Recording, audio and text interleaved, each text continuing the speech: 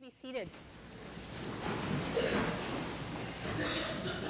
So I have a late class on Monday nights, and usually I ride my bike home, but David ran into a taxi with our bike and bent the front fork. So I've been taking the subway. And so the other night, I came out of the red line stop at Davis Square at about 10:15 at night. Class had gone late. And I was walking up the bike path, and there were about 6 or 7 of us walking, so I felt fairly safe. But it was night, and I'm a woman, and it's Somerville. So I turn off up the hill towards my particular part of the neighborhood, and there's one other person behind me now, nobody else, just me and this other person. And I can hear their feet, and I look behind me, and it's a fairly large man, dressed for work. He has a suit on, nice shoes, and he's fairly far behind me, and I'm feeling safe enough. So we continue up the hill, and I can hear his footsteps, and they're getting a little closer. So I walk a little faster, and he walks a little faster. And I walk even a little faster. I'm breathing heavier now, and he walks even a little faster. And I continue this fast pace, thinking for sure he can see how terrified I am. He can see as I walk faster and faster and faster. So he must be coming for me. There could be no other reason why he wouldn't respond to my fear. So he's coming faster, and I can hear his footsteps. And they're not only getting louder because they're getting closer, but in my mind they're getting louder because he's walking with more purpose. He has a purpose, and it's me. And he comes up behind me, and my hands are in my pockets, searching for my keys, searching for my cell phone. And he's right on me, and he comes and he passes me. And I can see that he has headphones in. And his purpose is coming from the beat of his music. Regardless of his intent, my response as a woman, and I am almost certain the response of many, many other women, shows me that something is broken. Something is broken between men and women.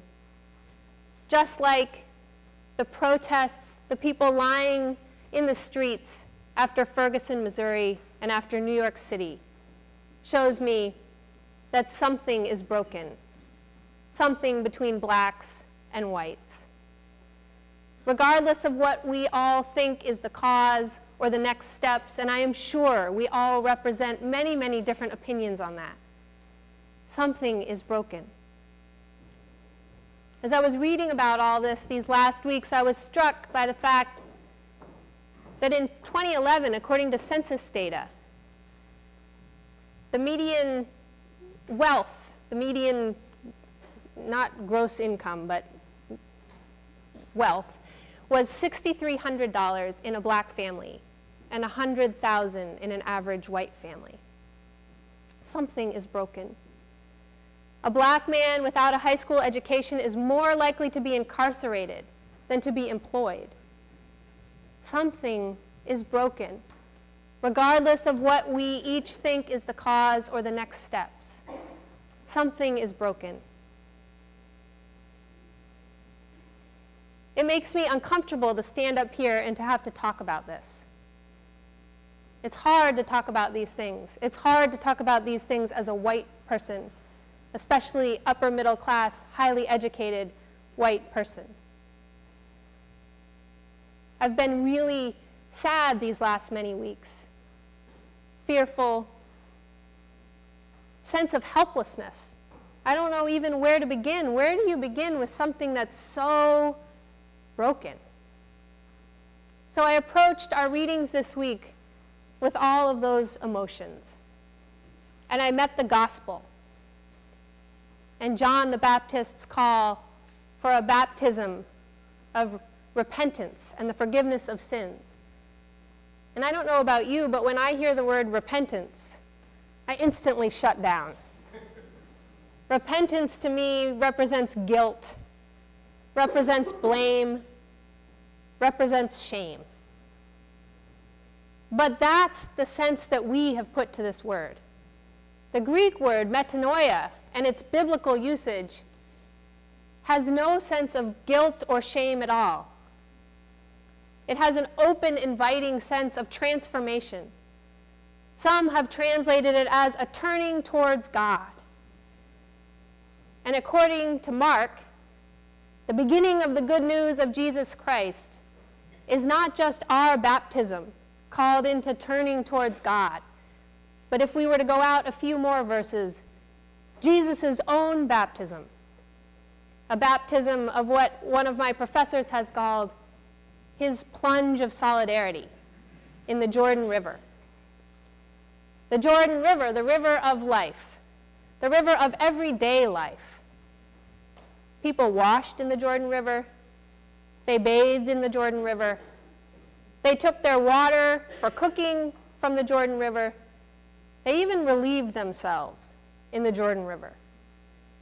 And where is our God to be found when we're trying to turn towards God and we want to know where he is? He is in the person of Jesus, right in the middle of our lives, plunged, dripping wet in solidarity with each of us. Those of us who are questioning, those of us who are uncomfortable, those of us who are angry, who feel helpless, who feel harmed, who feel oppressed, who need liberation, those of us who disagree with each other. Jesus is dripping wet in the middle of all of that.